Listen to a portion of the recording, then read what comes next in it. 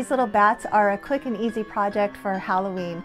They're fun to make for a party activity or to hang around your house for decorations. They're easy to make, so let me show you how.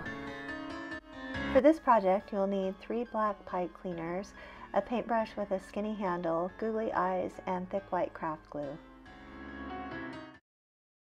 Start by holding the end of one pipe cleaner against the handle of a skinny paintbrush. Wrap the pipe cleaner in a coil about 5 or 6 times, one coil right after the other. Then take the pipe cleaner and start making a head by wrapping the coils one on top of the other. Leave about an inch tail and slide it off of the paintbrush.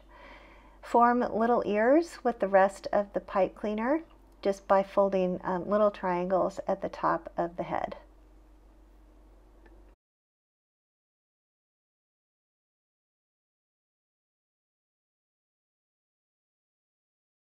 Slide another pipe cleaner through a coil at the back of the head and center it. This will be the base for the wings. Now fold one side in half so that it just meets the body of the bat, and then take that part and fold it in half again. Do the same thing for the other side.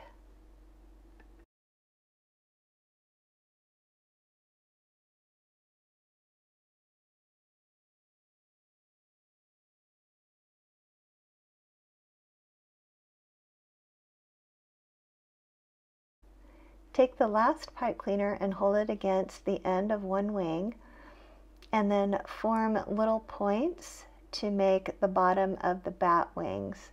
So you're going to be threading it over and around the wing base and making little points at the end. I'm going to do 3 on each side, with the one close to the body a little longer than the other 2. To get over to the other side, just bring that pipe cleaner around the back of the head. Start with the inside of the wing, over and around, making the points.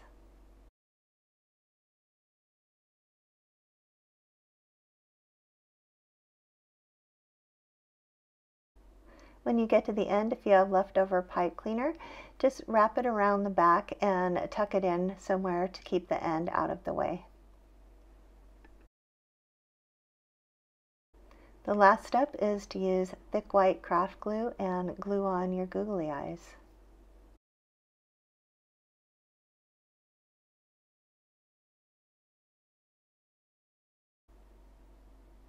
When the glue is dry, your bat is finished.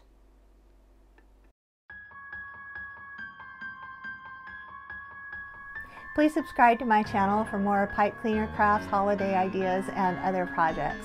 There's new videos every week, so you don't want to miss one.